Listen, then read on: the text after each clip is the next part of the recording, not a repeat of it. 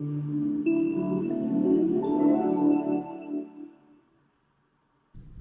and welcome to another episode, and welcome to the Nissan Ariya.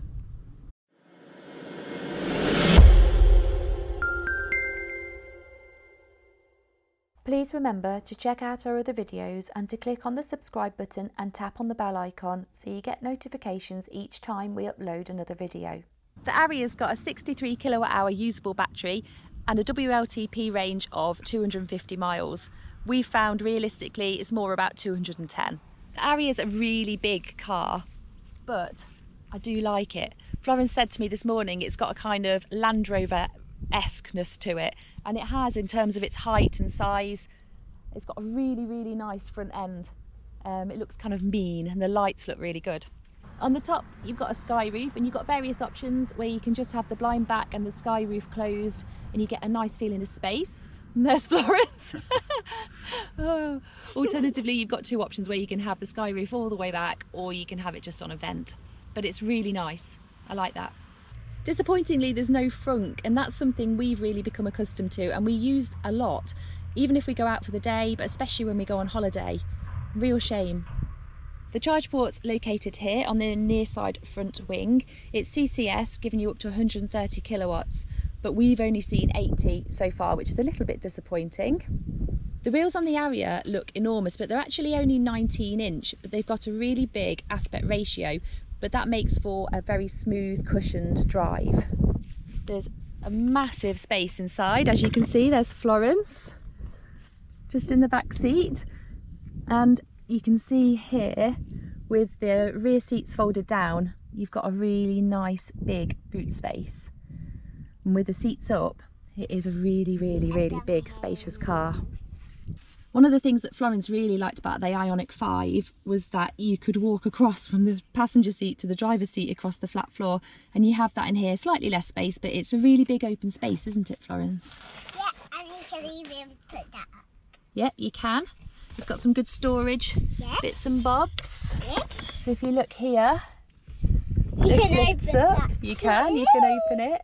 And in there is my phone, where you've got wireless charging And just there. You can charge it and you can put lip balm and keys in it. You can put lip balm and keys in it.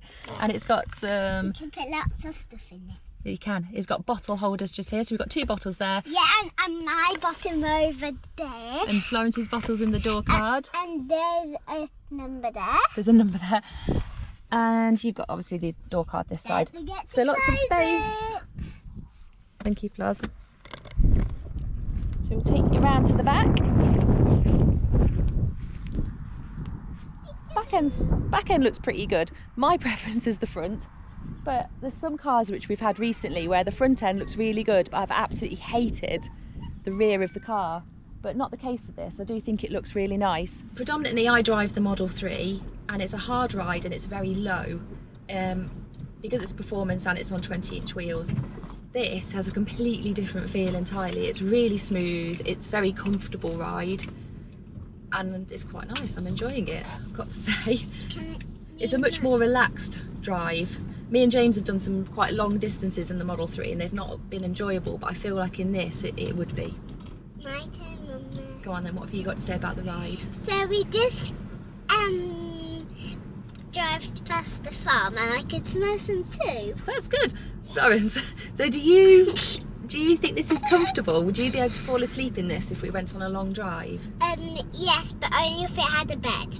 Right, okay. So I just want to feel what the acceleration is like from standstill. And that's my foot right down. And it's okay. It's not, it had to seem to have initially a bit of a lag, but when there's almost a point where it kicks in and then it's super fast.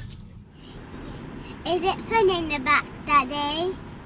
It is fun in the back, darling. It's very big. The front's big too. Is it? Yeah. Do you like it? Yeah. Good. So would I have one? My initial feeling when I first saw it was no. Just because of the size of it, the width of it. But the more I'm driving it, the more I'm liking it. And I think I could get used to the width, and I think I would do that quite quickly. I really love the feeling of space. I love the comfort. The boot looks like it's a decent size for all of our stuff. The downsides are the fact that it doesn't have a frunk, which, like I said, we use a lot, and it's not as fast as some of the other electric cars that we've driven. But I guess, you know, that would be something you could just get used to. We don't often go particularly fast with a Florence in the car, do we? Florence just made a really good point, and she's right. She said that it's really quiet in here, and it is. It's a really calm, quiet experience driving this, especially in comparison to some of the other EVs we've driven recently, where we've talked a lot about the noise, haven't we, from the roads, but you don't have that with this. It's very well insulated. So I always get asked the question, would I swap our Tesla Model 3 for this? And there's certain things about it which, yes, I would swap it for, but I would miss certain things about the Tesla. So for the comfort, the quietness, the overall ride, yes, I would, because the Model 3 is not a particularly pleasant ride, especially for a passenger. But I'd miss the speed of the Tesla. Florence, would you swap our Tesla for this? No. Why?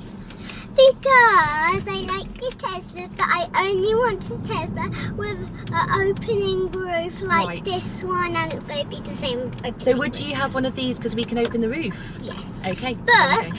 I only want a Tesla one. Right. You want a Tesla Ariya? Okay. No, a Tesla opening roof. A Tesla opening roof. Okay. Well, that's mine and Florence's thoughts. We hope you found it interesting, and we'll see you again in another episode. Something I miss from my daily runner is Apple CarPlay. It's such a useful feature. But also these 360-degree cameras, which are much improved over previous variants. The Ariya is big, and you'd be quite within your rights to worry about these situations, but no need. A half-decent turning circle means it's as easy as our Model 3 for navigating tight turns. The dash layout for me is a very nice balance. It's not too imposing, but covers enough detail. Although there are plenty of layers when you use Nissan's inbuilt system.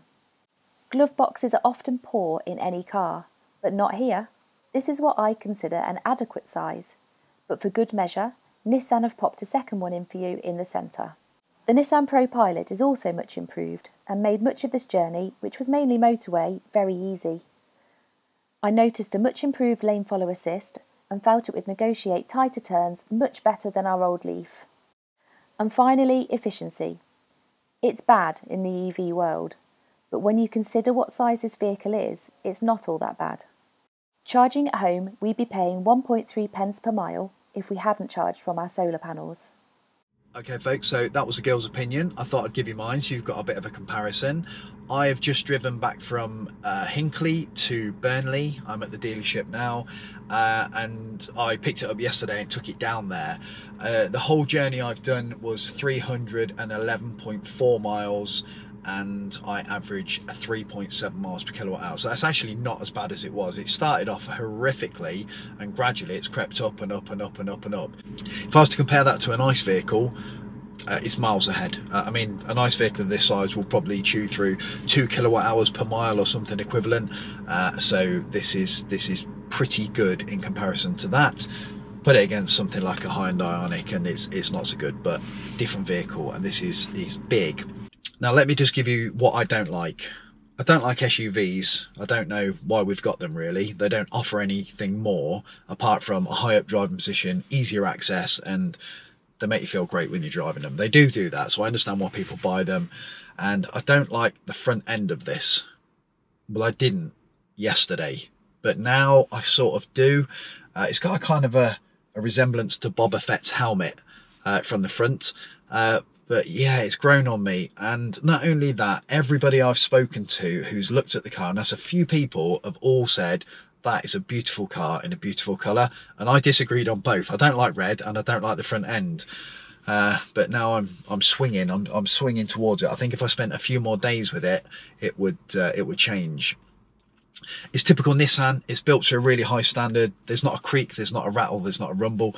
Got a bit of hard plastic at the back on the far piece of the dashboard, and the lower door cards where you kick and scratch, they're hard plastic. But apart from that, everything in here is first class. I believe this whole centre console moves backwards on the next variant up, so that's a nice touch, because that would give you a little bit more space to add to the flat floor that we've got. And the drive is absolutely sublime. There's no other word to describe it. It drives absolutely first class. One of the best SUVs I've driven. The suspension's not too hard, it's not too soft. The road noise is right on. I mean, well, there's none of it. And just the refinement altogether as a package is very, very good. So on to price. This is a 63 kilowatt hour usable battery, given a range, I'm going to say, of about 210, 220, which is not bad for the size of vehicle. The price starts at 43,845. This has got two options on. The red paint with the black roof and the sunroof, that's also an option, which makes it 45,070, which for me is just a bit rich. A bit rich. I would be looking at 39,995. I'd want to pay for this. The bigger one should be 45, because I've also got an 87 kilowatt hour usable battery, which I think should be around the 45 mark. This goes up to 60, which is, I think, outrageous. I don't think anyone should be paying 60 grand for this, not at all. Now, in my world, I'm trying to be a bit more sensible. I've come to the realization that I don't need a Tesla and I don't need 300 miles of range. It's just not needed. So why should I have a 55 grand car sat on the drive? So that's going. We've ordered an MG4. And then this weekend, Kate sat there and said, well, this is really nice. I quite like it. So who knows what's going to happen? Who knows? Anyway, folks, I'm not going to waffle on anymore. I hope you've enjoyed it. I genuinely have really enjoyed it.